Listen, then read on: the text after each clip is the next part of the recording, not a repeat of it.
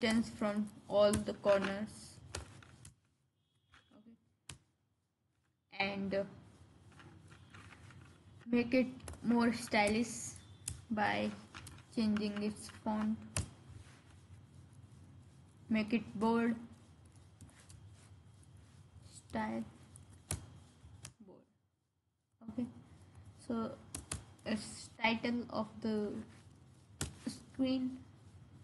So we want to set a image so that we can set our single bedroom image and double bedroom images after that.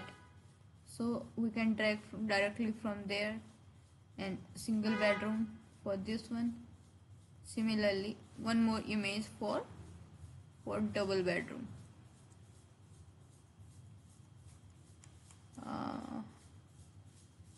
I think there's some problem with double bedroom image. We are removing this one, and we can download a new image for double bedroom. This one.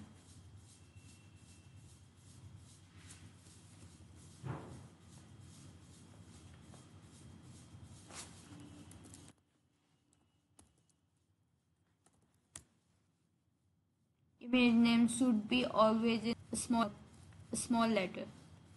So copied all images you have to paste in drawable folder. Okay, so this is single bedroom image. Its width can cover the whole parent, and its height should be 300 tp. So it is coming to the top of the screen. So we can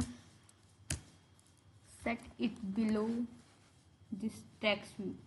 So we have to give it an ID, and below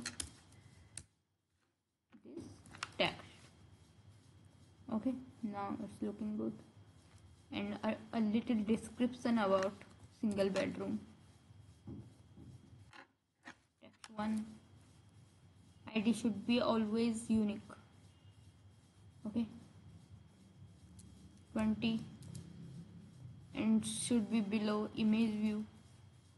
So copy this line, paste it here, and it should be below this image view. Right, so you can get a description of single bedroom.